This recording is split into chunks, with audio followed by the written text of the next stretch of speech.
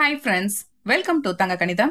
இன்னைக்கு நாம first year M.Sc Maxல November 2019 and November 2018 question paperல வந்த ஒரு இம்பார்ட்டன்டான கொஸ்டினை வந்து பார்க்க போறோம். இப்போ இந்த கொஸ்டின் பாருங்க.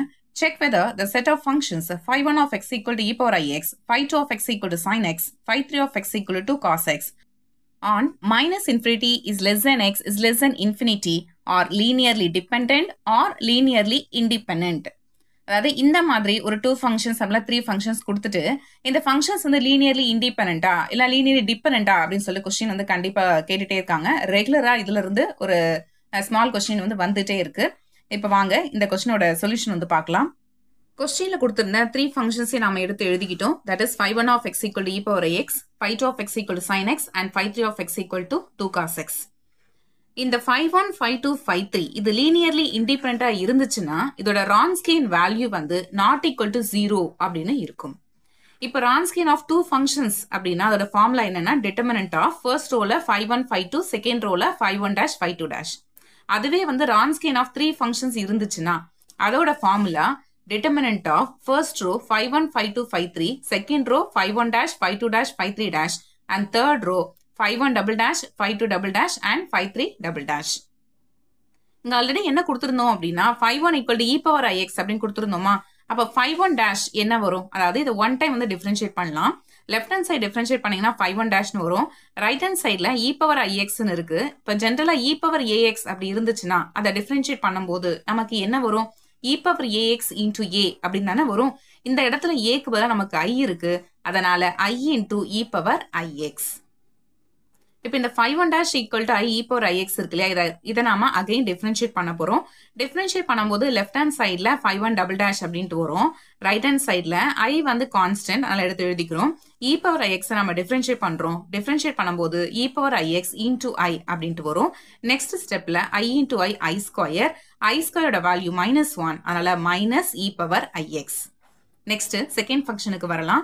Second function phi2 is equal to sin x, இதை நாம டிஃபரன்ஷியேட் பண்ண போறோம். லெஃப்ட் ஹேண்ட் சைட்ல phi2 dash வரும். ரைட் ஹேண்ட் சைட்ல sin x டிஃபரன்ஷியேட் பண்ணீங்கன்னா cos x அப்படி நமக்கு கிடைக்குது. அகைன் இதை நாம டிஃபரன்ஷியேட் பண்றோம்.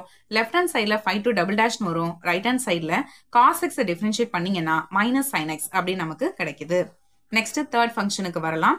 Third function phi3 is equal to 2 cos x, இதை நம்ம ஃபர்ஸ்ட் ஒன் டைம் டிஃபரன்ஷியேட் பண்றோம். லெஃப்ட் ஹேண்ட் சைட்ல phi3 dash, ரைட் ஹேண்ட் சைட்ல 2 into cos x டிஃபரன்ஷியேட் பண்ணீங்கன்னா மைனஸ் sin x. அகைன் நாம டிஃபரன்ஷியேட் பண்றோம். So phi3 double dash is equal to right hand சைட்ல இந்த -2 காமனா எடுத்துடலாம். எடுத்ததுக்கு அப்புறமா sin x டிஃபரன்ஷியேட் பண்ணீங்கன்னா cos x அப்படி நமக்கு கிடைக்கும். இப்போ இந்த எல்லா வேல்யூஸையும் எடுத்து இந்த டிட்டர்மினன்ட்ல நாம சப்ஸ்டிட்யூட் பண்ண போறோம். பாருங்க, இது எல்லாத்தையும் வந்து நாம சப்ஸ்டிட்யூட் பண்ணிட்டோம்.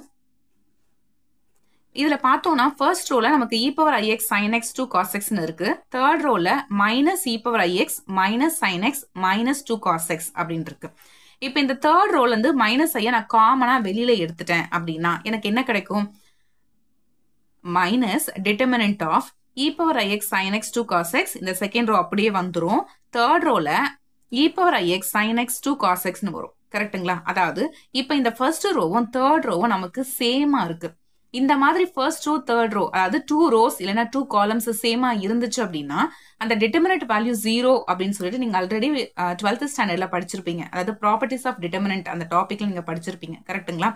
அதாவது ஒரு டிட்டர்மினன்ட்ல 2 ரோஸ் ஆர் 2 காலம்ஸ் சேமா இருந்துச்சு அப்படின்னா அந்த டிட்டர்மினன்ட்டோட வேல்யூ வந்து நமக்கு 0 தான். ஓகே, அதனால இப்போ இந்த டிட்டர்மினன்ட்டோட வேல்யூ 0. ஸோ 0 வந்துருச்சு. ஸோ 0 வந்ததுனால இந்த கொடுத்துருக்க அந்த 3 ஃபங்க்ஷன்ஸ் வந்து லீனியர்லி டிபெண்ட். ஏன்னா லீனியர்லி இண்டிபெண்டா இருக்கணும் அப்படின்னா தான் கண்டிஷன் வந்து நாட் ஈக்குவல் டு 0. பட் இங்க ஈக்குவல் டு 0 வந்ததுனால கொடுத்திருந்த அந்த 3 ஃபங்க்ஷன்ஸுமே வந்து லீனியர்லி டிபெண்ட். இந்த ப்ராப்ளம் அண்டர்ஸ்டாண்ட் ஆகி இருக்கும் அப்படின்னு நான் நம்புறேன். உங்களோட ப்ராக்டிஸ்க்காக ஸ்க்ரீன்ல இப்போ ஒரு கொஸ்டின் தெரியுது பாருங்க. இந்த கொஸ்டின் நான் கொடுத்துருக்கேன்.